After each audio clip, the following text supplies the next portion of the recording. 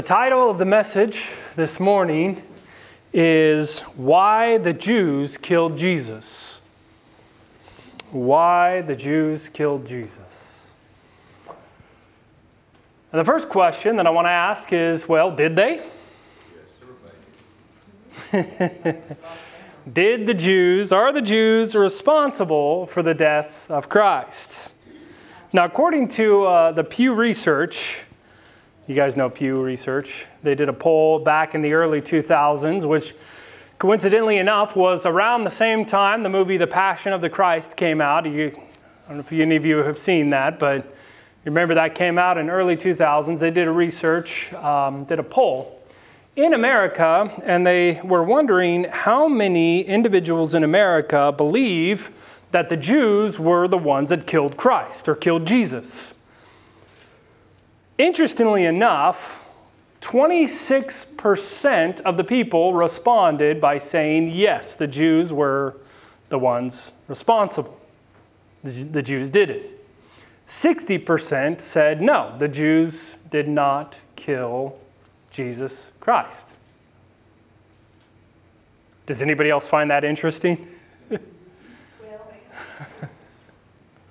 I'm going to answer that.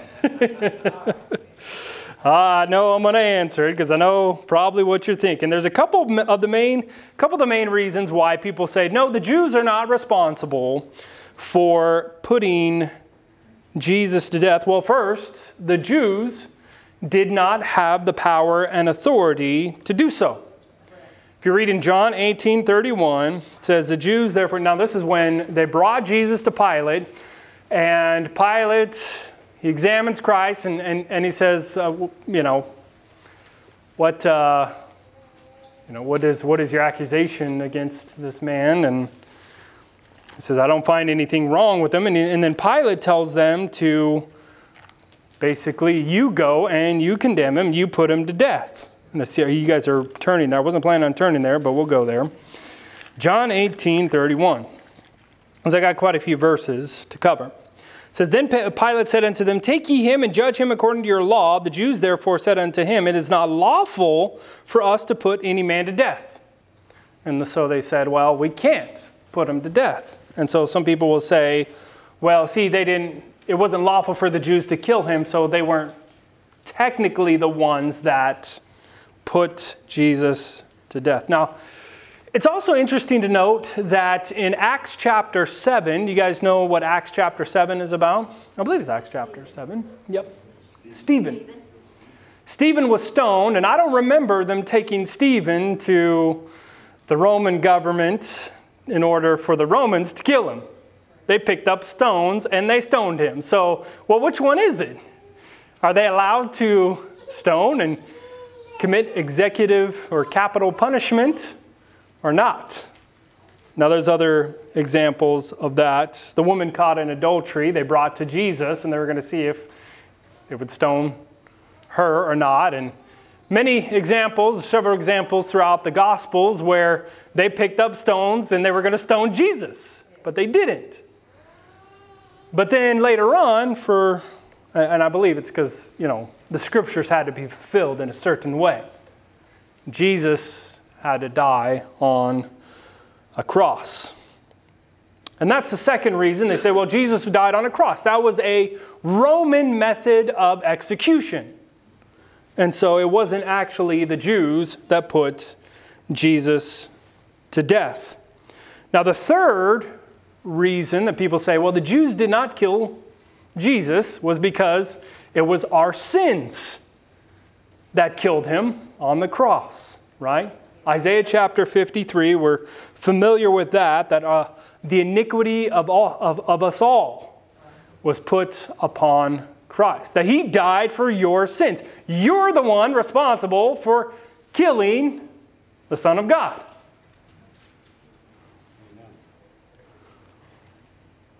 Well, how many of those are true?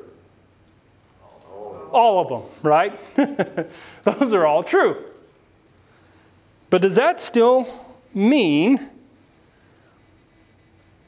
the Jews were responsible? So were the Jews responsible, yes or no? I say yes. Okay, turn with me to 1 Thessalonians chapter 2.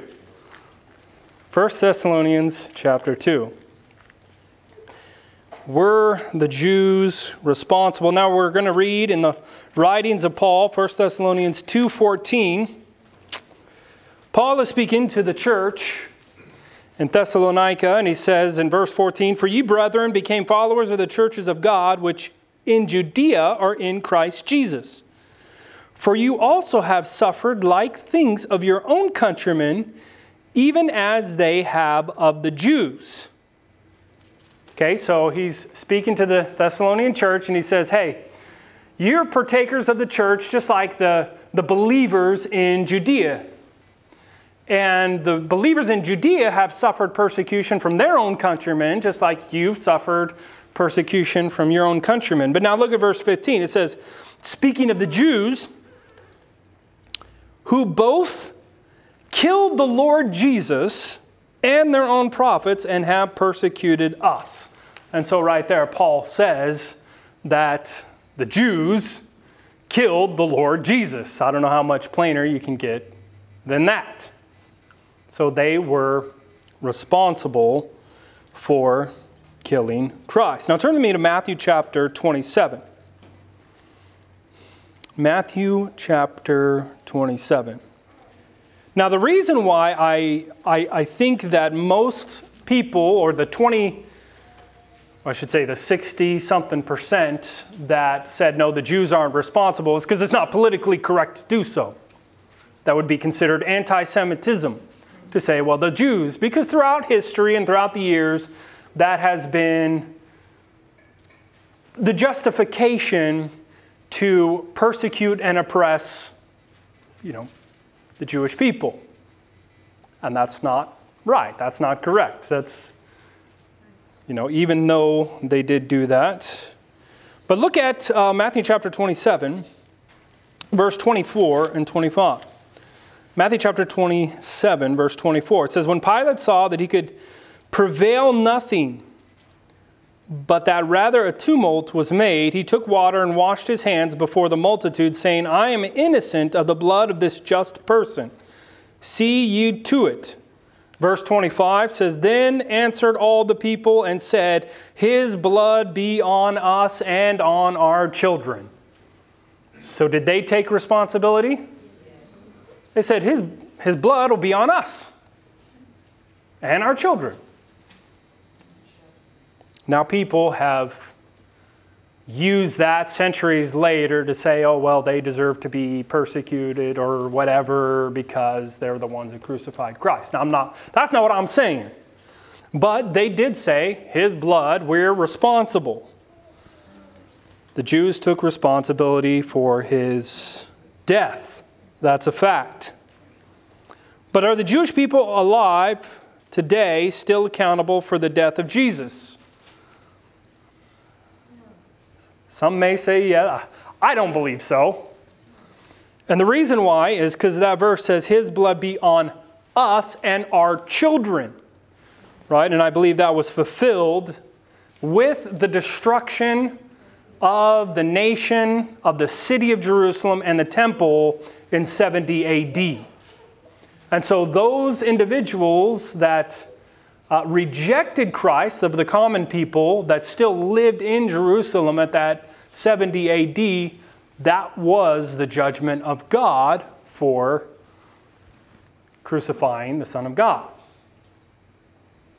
But we also know when Jesus was when he was in trial, he said, hereafter you shall see the Son of Man coming in the clouds of glory. And he said that to the leaders, the ones that were condemning him. And so we believe that there will be a special resurrection, and those individuals that actually put him to death will be raised up in order to see Christ at his coming. In fact, it says that in Revelation. Let's turn there. So those who were directly responsible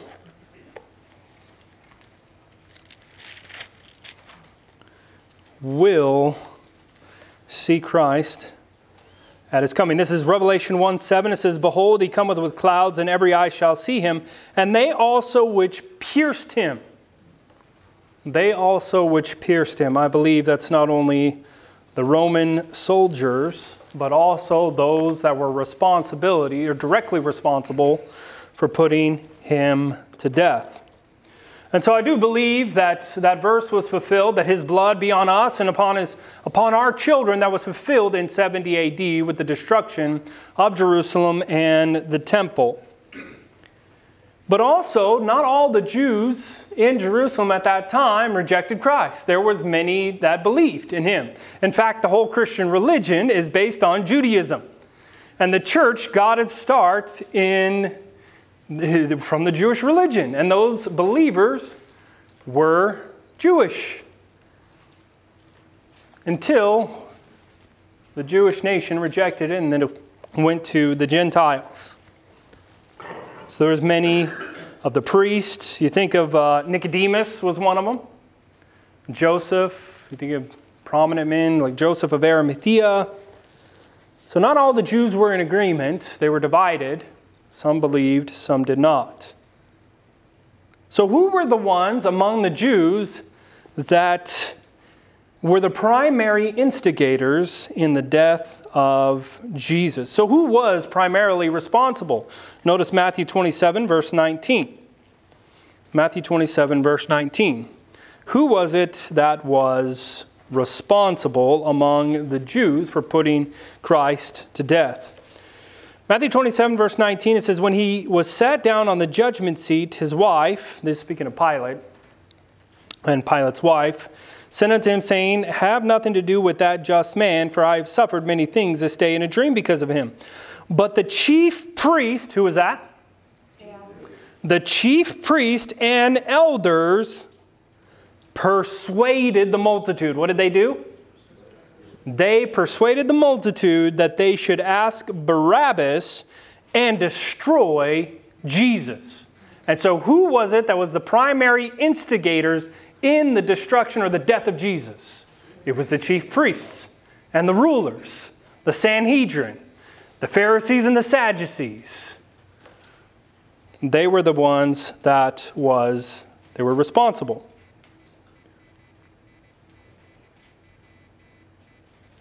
Now it's interesting, all the hopes of Israel was for the coming Messiah, and when he came, they chose an imposter, Barabbas. Now Barabbas, that's an interesting name. Does anybody know what Barabbas means? Son, Bar, means son, son of. Abbas is father. So he's the son of the Father. A counterfeit of the Son of God. So instead of accepting the Son of God, they accepted Barabbas, a counterfeit Son of God, or Son of the Father. Something to think about.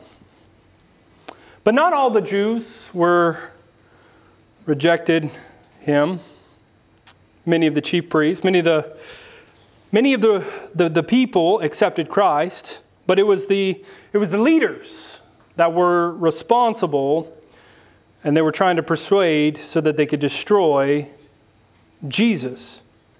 So really, why is it that they destroyed or they killed Christ? Now, there's many reasons. It's a multifaceted question and answer.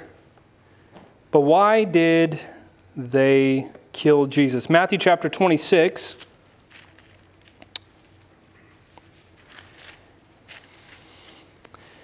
Matthew chapter 26 and verse 63.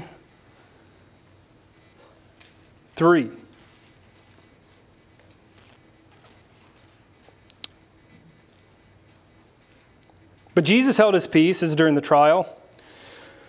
And the high priest answered and said unto him, I adjure thee by the living God, and that thou tell us whether thou be the Christ, the Son of God. Verse 64, Jesus saith unto him, Thou hast said, nevertheless I say unto you, hereafter shall ye see the Son of Man sitting on the right hand of power and coming in the clouds of heaven. Verse 65, Then the high priest rent his clothes, saying, He hath spoken blasphemy. What further need have we of witnesses? Behold, now ye have heard his blasphemy. What think ye? They answered and said, he's guilty of death. So why was he guilty of death? Because of blasphemy. Blasphemy. So the high priest said, I adjure thee, I appeal to the living God that you tell me. And so Christ had to answer his question. His question was, are you the Christ? Are you the Messiah, the Son of God? And he says, you have said, that's right. You're correct, I am. And they said, this is blasphemy. Blasphemy. Was it blasphemy? No. Well, no, it wasn't blasphemy because he was. Now turn with me to John chapter 10. That wasn't the only time.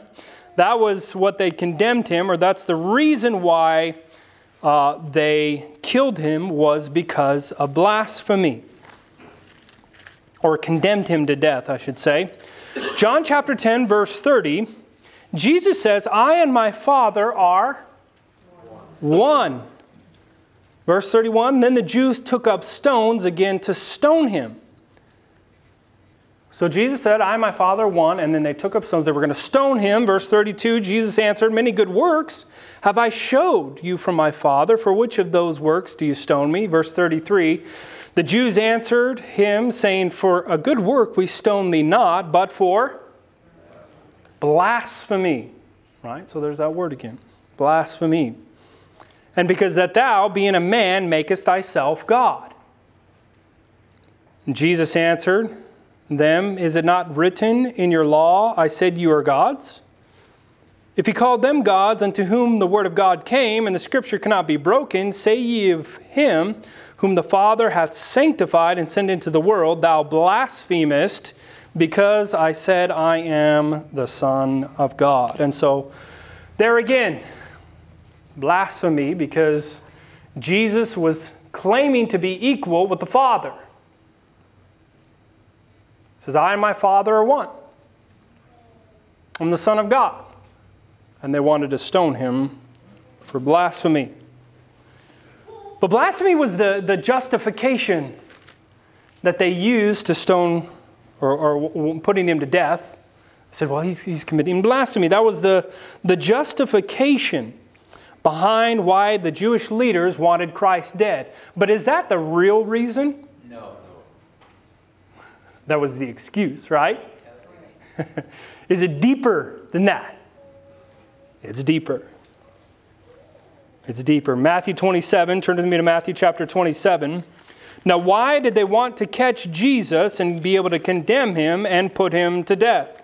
Was it simply because he said he was the Son of God? No. It's deeper than that. Matthew 27, verse 18 through 20.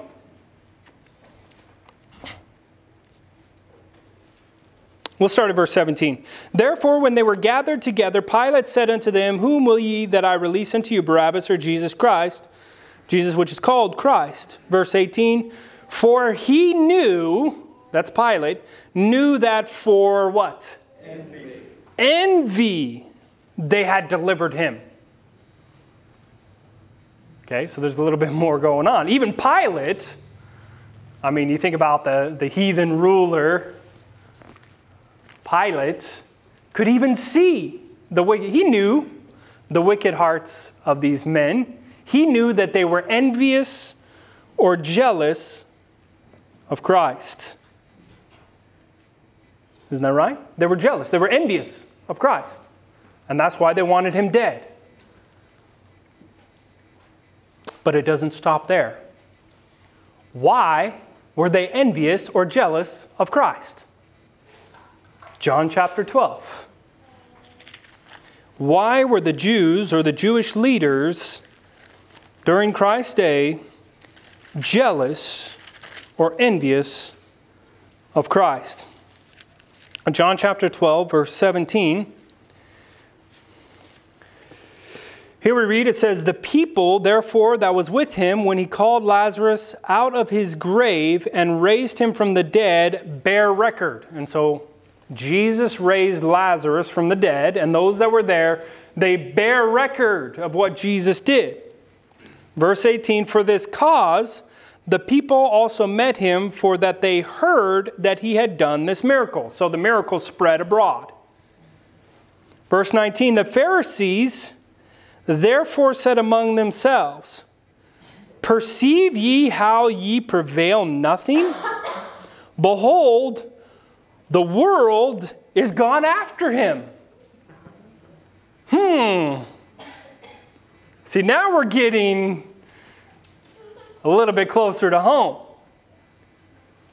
So the Jews killed Jesus. Well, was it all the Jews? No, it's primarily the instigators were the leaders. Well, why did they want? Well, they said it was because of blasphemy, but really they were jealous of Christ. Well, why were they jealous of Christ? Because other people followed Jesus. Are you following me? That's why they were envious of Christ. Because if they were following Jesus, then they were not following them. Because Jesus was not one of them. It's funny how, as history goes on, times may change, environments may change, technology changes, but human nature does not change. It's the same. They were worried that, well, maybe if they were alive today, they would be really concerned about how many followers they had on social media or how many views they would get. They wouldn't like it if somebody else got more views on their video than they did, to put it into modern context. They saw that Jesus took away their power, authority, and influence over the people, and that's why they hated him. That's why they were jealous. Because if they listened to Jesus, they weren't listening to them, and that took that authority and power away from themselves. Turn with me to Matthew chapter 12. We see this again. You see this time and time again all throughout the Gospels. But look at Matthew chapter 12. Now, Matthew chapter 12 is the chapter about the blasphemy of the Holy Spirit. Also about healing the man on the Sabbath day. But let's look at verse 22. It says, then was brought unto him one possessed with a devil, blind and dumb, and he healed him, insomuch that the blind and dumb both spake and saw. And all the people were what? Okay, now watch closely. All the people were amazed and said, is not this the Son of David? What does that mean? The Son of God. Right, he's the Messiah. He's the Christ. How do you think the Pharisees and the leaders responded to that? Verse 24 says, but when the Pharisees heard it, heard what? When they heard that the people were amazed and claimed that Jesus was the Son of David, when they heard it, they said, this fellow doth not cast out devils, but by Beelzebub. What were they doing? Slandering. Right, they were slandering him, right? I mean, they were actually committing blasphemy against the Holy Spirit. Really, because the Spirit of God was working through Christ, performing these miracles, and the evidence was clear, even so that those that were uneducated and around said, wow, this is amazing. This is the work of God. This is the Messiah. This is the Christ. And it was clearly evident, the work of the Spirit through Christ. And what did they do? They said no. They rejected. They hardened their hearts against the clear evidence. And not only that, they tried to turn the hearts of those that would believe. That's right. And how did they do that? They started slandering Christ. Oh, he's got a devil. He's casting them out by Beelzebub. Because they wanted to turn the hearts of the people away from Christ and to themselves. Well, that doesn't happen today, does it?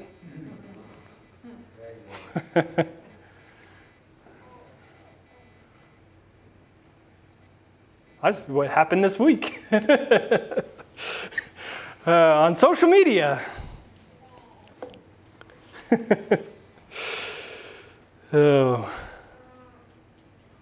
But why did the Jews reject Jesus as the Messiah if they were looking and longing for the Messiah to come?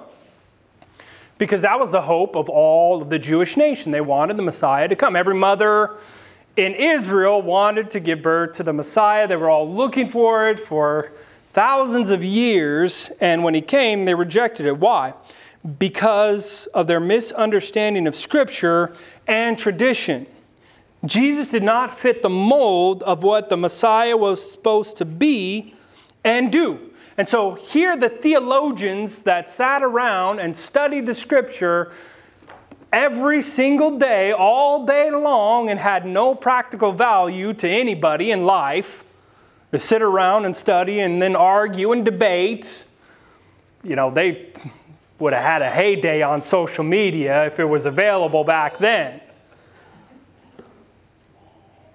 We don't do that, dude. But they thought Jesus would be a mighty deliverer. Was he? Yes, Jesus is a mighty deliverer from sin and from Satan, but not as a conqueror of the Romans. Right? Amen. Through their carnal understanding and reasoning, they misinterpreted the Scriptures for the Messiah to be something that he was not.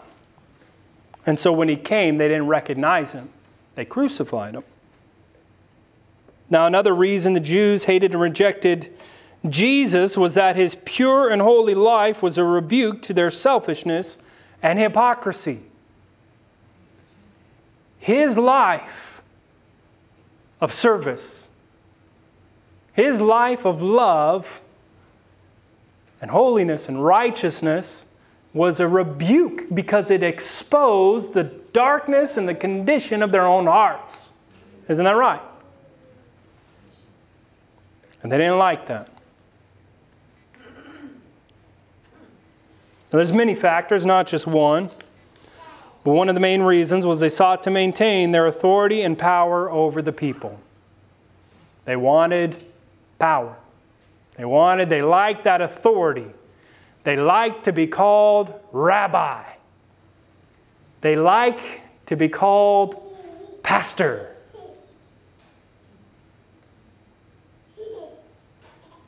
They liked the position. They liked people to look to them for answers. But the basis, do you know what the basis for their power and their authority was? Do you know what it was? Why did they have a right to be in those positions? Why did they have a right to be in those positions of power and influence? Because the church or government. Come on, Glenn, come on. Well, I know you know the answer. Because of their... No? It was passed down. Education. Oh, yeah. Because of their education. Their education qualified them to fill those positions. They deserved power because they were the ones who were educated. Because they knew the Scriptures and they sat around. That was their job. They studied the Scriptures, studied the law. They studied the Scriptures day by day, every single day. And so they knew. And their teachers were some of the most prominent rabbis and teachers in all of Israel. And so they went through the education system and they were then qualified to be a leader in Israel because of their education. They deserved their power and authority over the people. Turn with me to John chapter 7.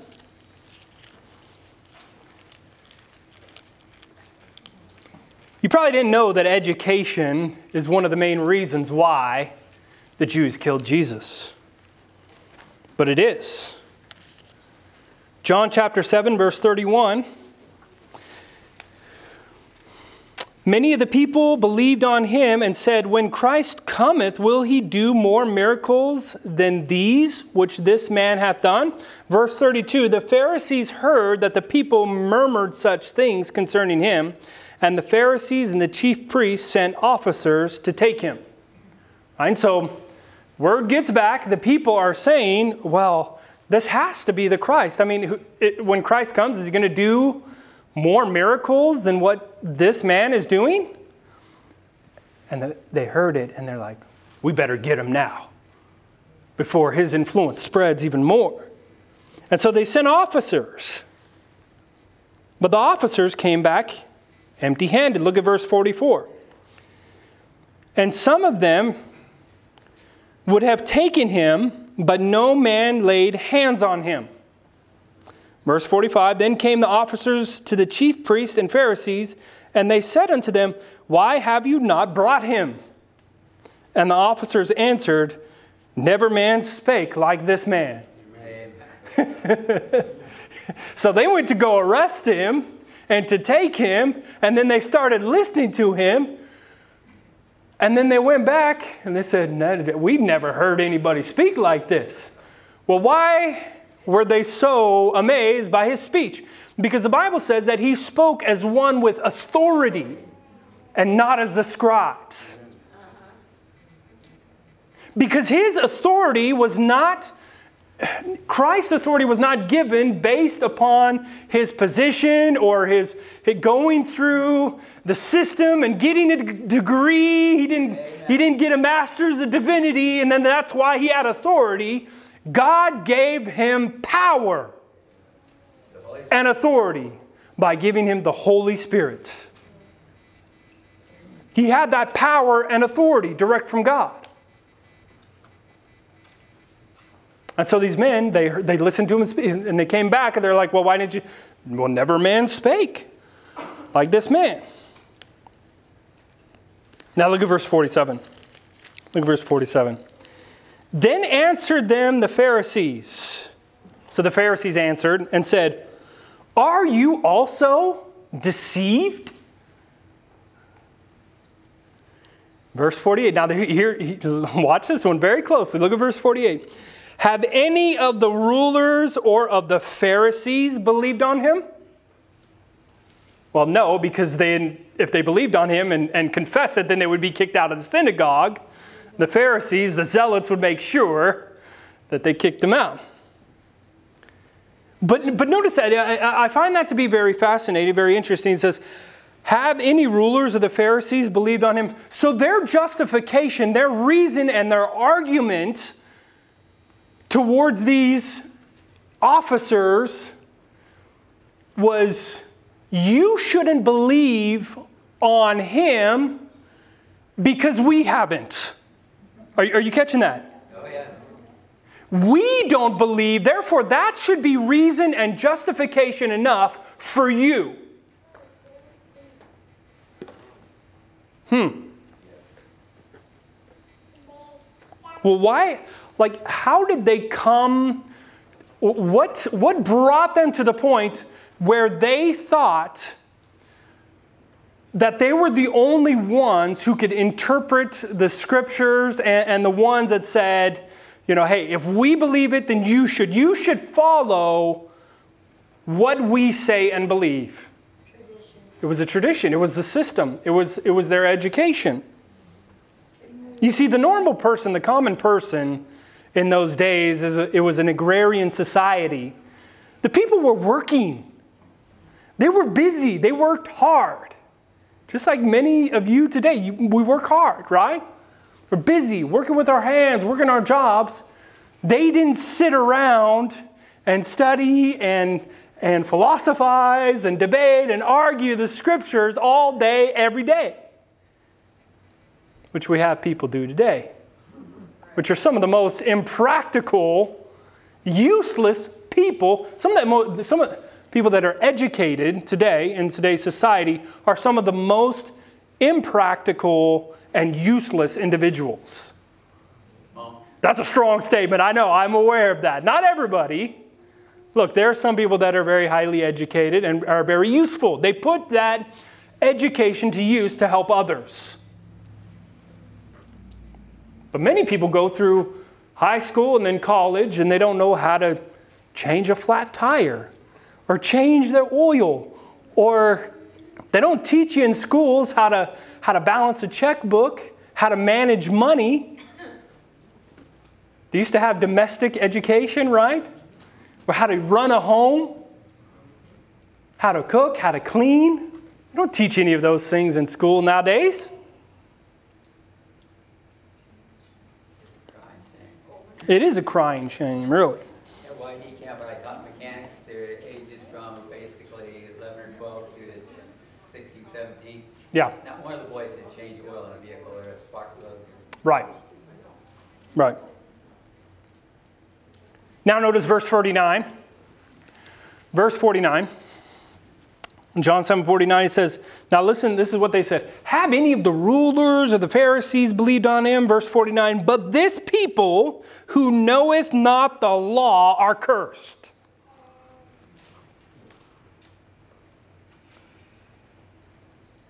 Very interesting.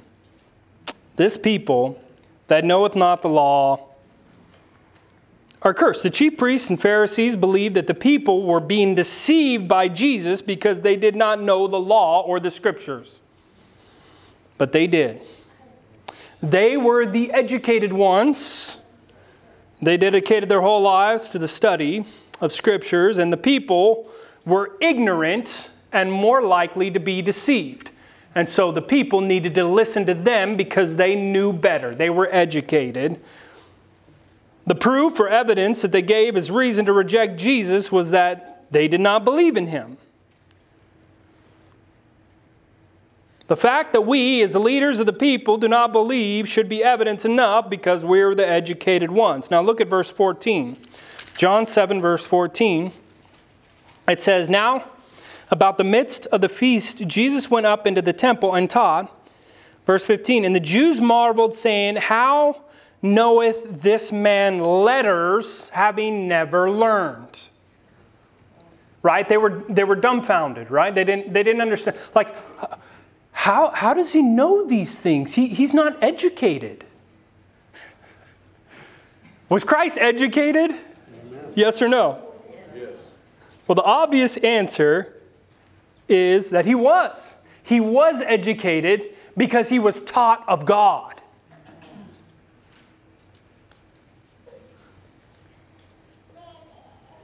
Jesus was educated. I'm not against education. It's a false education. A false education, right? A false education. And I don't think we truly understand the effects that education has on society. And that's why I bring this message, because education, or the system of education in the days of Christ, is actually one of the reasons that led them to crucify the Son of God. And if you don't think the devil is not using education today, then you need to get your head out of the sand and open your eyes. Amen, brother. Because you wonder why our world is headed in the direction it is. Well, there's a reason. There's a reason, and there's an agenda behind it. But Jesus did not go through their system of education. He wasn't one of them. He didn't reverence and obey the rulers as the people did, or follow their demands. He didn't recognize their authority. And through his influence, the people would also reject their authority. He was not one of their disciples. Thus, the system of education in Christ's day is directly connected to why they killed him.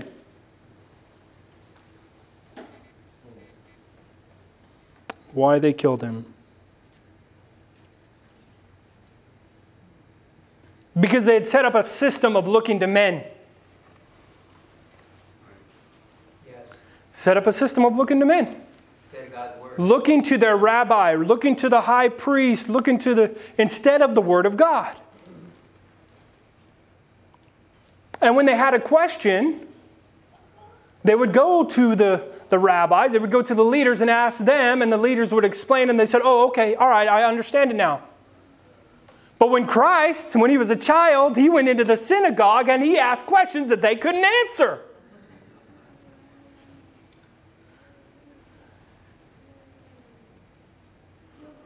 Turn to me to John 12. John 12:42.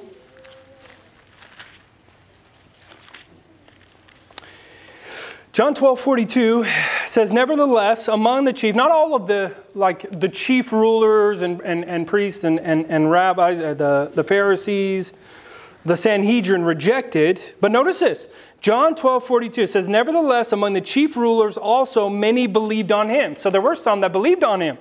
But watch this, but because of the Pharisees, they did not confess him, lest they should be put out of the synagogue.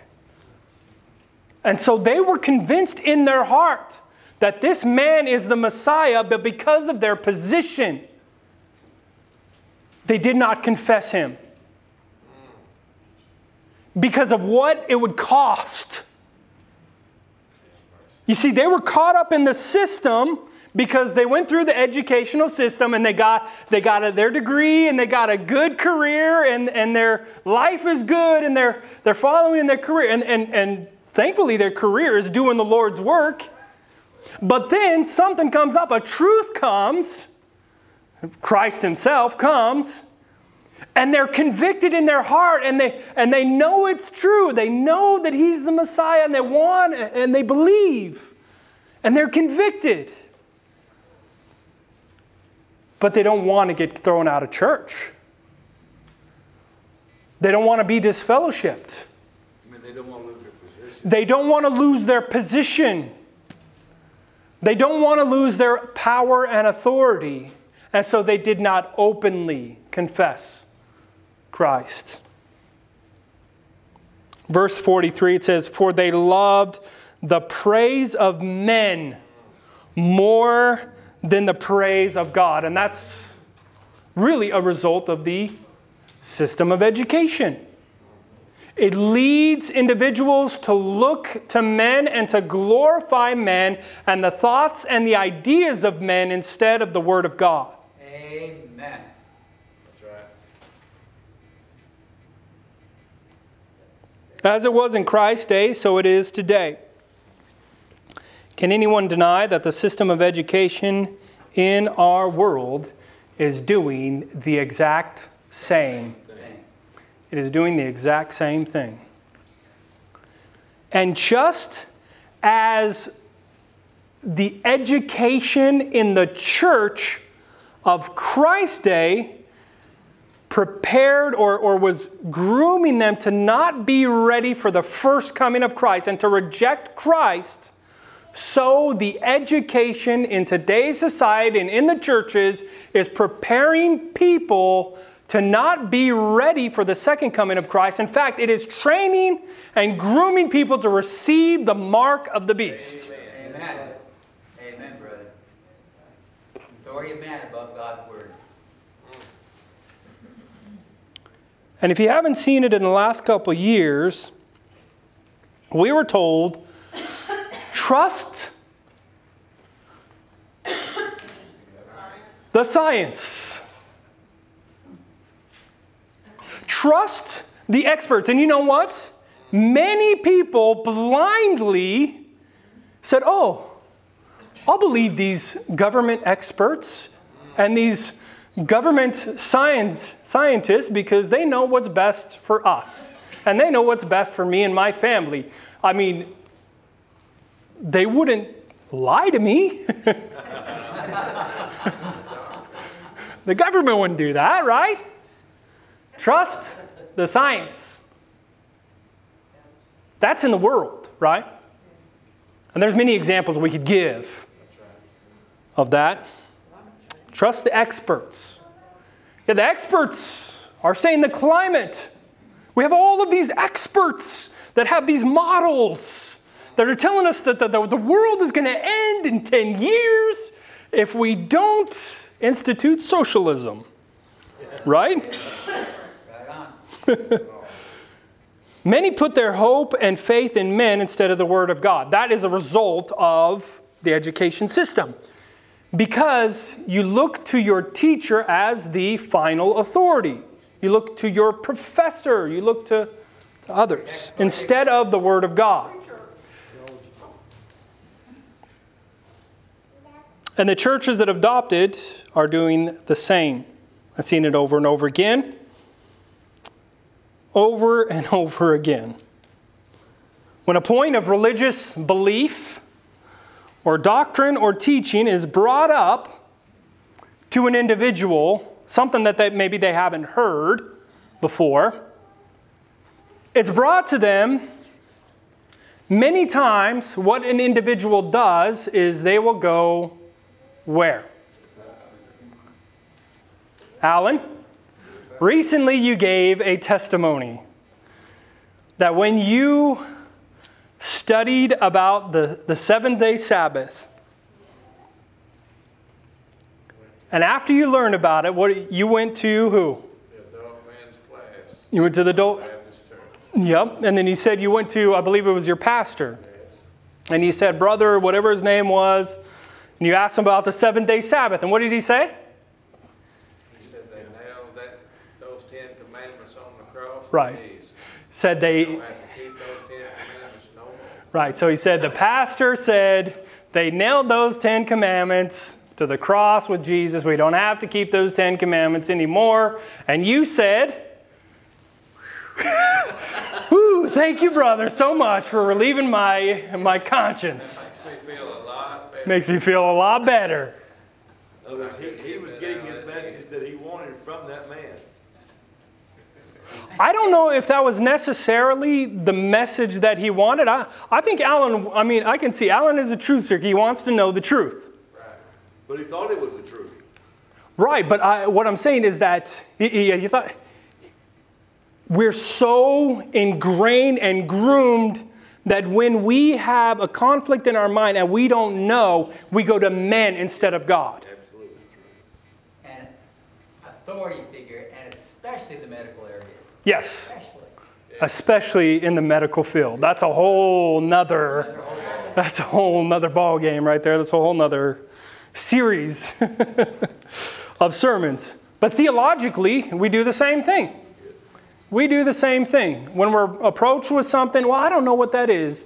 Let me read, what does this mean in the scriptures? Well, let me go to somebody, right? Or this is, somebody's saying this doctrine. Let me go to my favorite preacher or my favorite ministries. And we think that that is evidence because, these ministries or this pastor or this evangelist is, they seem to be righteous and they seem to be man of God, and so I can trust them. Smarter. Yeah, they're smarter than me. They've studied this out, and so I'm going to just trust what they say is true. That is dangerous, brothers and sisters. That is a deception, and it is absolutely dangerous. It does not matter how many people believe in something. Amen. And it doesn't matter how few believe in it as well. Amen. It doesn't matter how many people keep the Sabbath. If it was just here, it would still be the truth. That's right. And there's many other truths in the Bible. Doesn't matter how popular or unpopular it is. That's right. Our responsibility is this what the Word of God says? And if you don't know, and if you don't feel like you're smart enough, then praise the Lord. You're in the exact position that you can be in, that you need to be in to receive the truth. Amen. Because one of the problems in today's society and amongst theology and Christians and Christian denomination and churches and all of this is that we trust in ourselves and our own wisdoms too much. Because we approach the scriptures as if we already know what it says. That's right. And so we come to the scriptures to prove what we already believe instead of believing what the scriptures say. The system of education in Christ's day was the means that Satan used to ensure that they would reject Christ when he came. I believe that it's doing the same. Satan's using the same method so that we will be unprepared. We've been reading recently about Moses. We've been going through the book Patriarchs and Prophets. Great book. Really a blessing. And we've been reading about the children of Israel and Moses. And I find it very interesting that how God worked in this man's life, that in the providence of God, the king went to slay all of the male children because a deliverer was going to be raised up.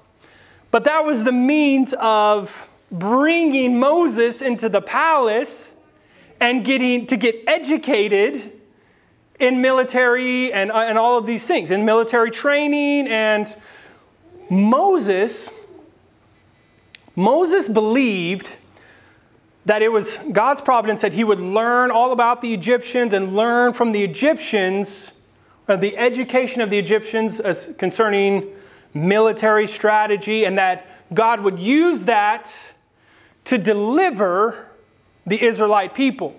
Yes. And so Moses, he came out of the palace of the pharaohs, and then what did he do? He slew the Egyptian, and he thought that was going to cause a uprising, and he would lead them right on out of Egypt. And God said,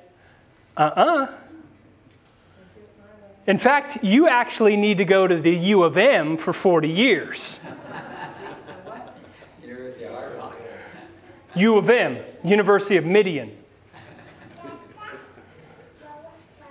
It's not like the education of the Egyptians. In fact, Moses, I'm going to have you wander around in the desert following sheep and taking care of sheep to prepare you to lead my people out of Egypt. Now, does that make sense as far as education? Well, in God's eyes, it absolutely does. Because whereas before, with the education of the Egyptians, he was ready to take things into his hands and to start a revolt. But after 40 years in the University of Midian, God came to him, right, in the burning bush, and said, this is what I'm going to do. And what did Moses say? Like, who am I? Who am I? See, Moses had to learn. Well, first of all, he had to go to the wilderness to unlearn many of the things that he had learned in the system of education that he had before. So he had to unlearn some things, and he had to learn some new things. I think that's what we need as a people. Amen. There's many things that we need to unlearn, and there's some things that we still need to learn. That's right. And I think that's a great pattern of Moses, that we need to separate from the world, move out to the wilderness or the country. Amen. Get basic. He had great self-confidence at the end of his Egyptian education. He had no self-confidence at the end of his Midian education. Exactly. Right. Because he trusted in the Lord to do what he knew he could not do in his own power and strength. It was impossible. And that's the lesson that we need to learn. Amen. That's the school that we need to go through.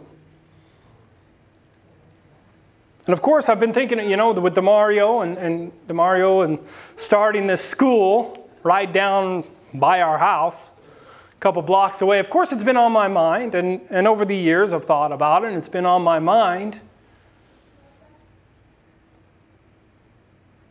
But it's really something that we need to think about, and I believe it's something that we need to support. I know time is short. I know that. We don't know how much longer we have. But we need to make steps right now, and part of those steps is true education, because I still have children. I still have children. And while we're waiting for Christ to come, they need to be educated. And there's many families in our area that it's a burden. There's many people around here in this area that share the same values and understanding of education. They realize it's not practical. They realize it's not helping as many people. It's not practical. This is why I support DeMario and the starting of the school, and I think you should too. But why did the Jews kill Jesus? There's many answers to that, many reasons. But hopefully I brought about one that you have not made the connection before. And it was because Jesus was not brought up in their system of education. He was not one of them, and therefore they rejected him. So education plays a role in why the Jews killed Jesus. And I just want to end by reading a quote because it applies to us today from the Great Controversy. It says, when Christ came to speak the words of life, the common people heard him gladly. And many, even of the priests and rulers, believed on him. But the chief of the priesthood and the leading men of the nation were determined to condemn and repudiate his teachings. Though they were baffled in all their efforts to find occasion against him, though they could not but feel the influence of divine power and wisdom attending his words, yet they encased themselves in prejudice. They rejected the clearest evidences of his messiahship, lest they should be forced to become his disciples. These opponents of Jesus were men whom the people had been taught from infancy to reverence, to whose authority they had been accustomed to implicitly to bow.